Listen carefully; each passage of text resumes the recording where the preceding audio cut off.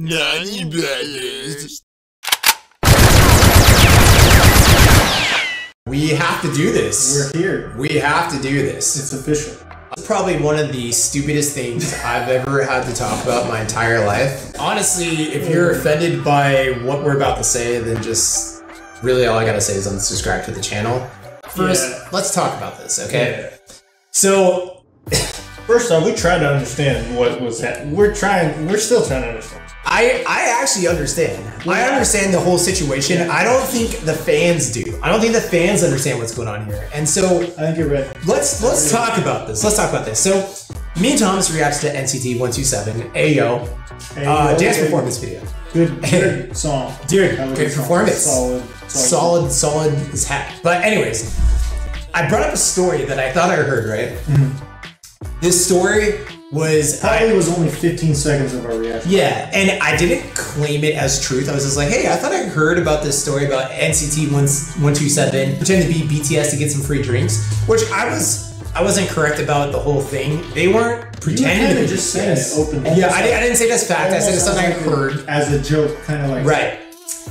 We thought you said I'm remembering. You were like, oh, it would be funny if that situation. Right. So what the story ended up actually being was they were mistaken as BTS by some servers, and they got free drinks for it. Yeah, we actually have the article ready. Yeah, and so what was funny was I thought that was a funny story. I was like, damn, dude, that was really funny because celebrities get mistaken as other celebrities all the time, and there's always funny stories about it, which NCT127 was the one telling the story, thinking it was gonna be funny, thinking it was gonna be funny, and then, and then this ended up being a huge thing. So yeah, we got the article right here. Yeah, actually, in fact, let's make this a little bit better for you. Yeah. So NCT127 members briefly mentioned BTS during their recent live, okay? Yeah.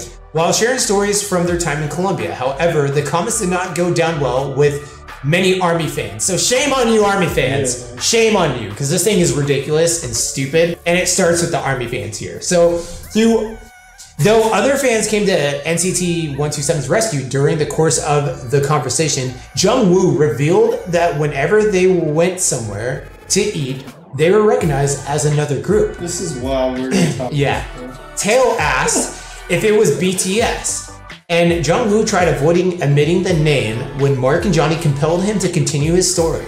Mark added that Yuta admitted that they were from BTS. He said, "No, but I just thought it was like cute and funny how he went to drink, as we went to drink tequilas, and one of the servers misrecognized us and they gave us more drinks as service." Taehyung added, "In that case, you should thank one of that one group." Mark continued, "Well, it wasn't just that, but the servers were just very friendly with us in general and had good service." Now this is funny because they basically just said it as a funny story. They basically said exactly what I said.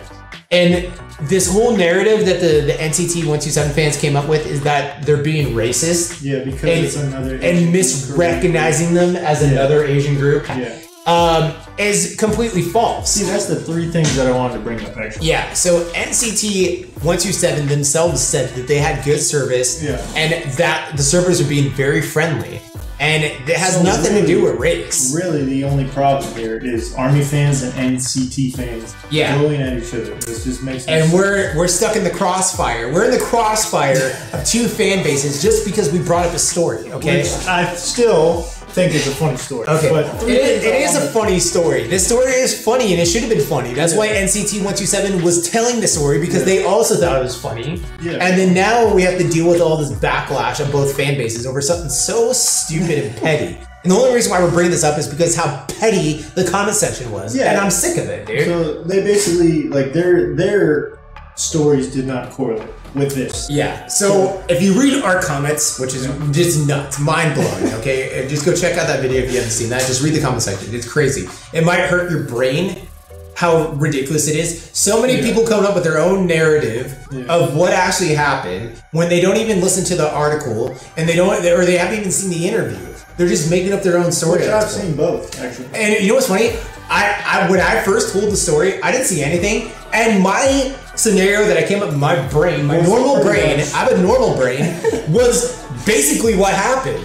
And it was funny. They thought it was funny, and I thought it was funny. The only people who didn't think it was funny was the Army fans, and now the NCT127 fans are trying to defend them by saying it's racist, and it's just ridiculous because they tried to like basically make us apologize for even bringing up the story, and me and Thomas didn't know the background with this story. We were just telling that story because we heard about it. I had no idea about any of this backlash. But even if I did talk about it that much, there's like 15 seconds of the actual reaction. Yeah, and even if I did, it was because I thought it was a funny story, and I have the right to have that opinion no matter what. So you guys can't tell me shit. If I think that's funny, I can tell you that's funny.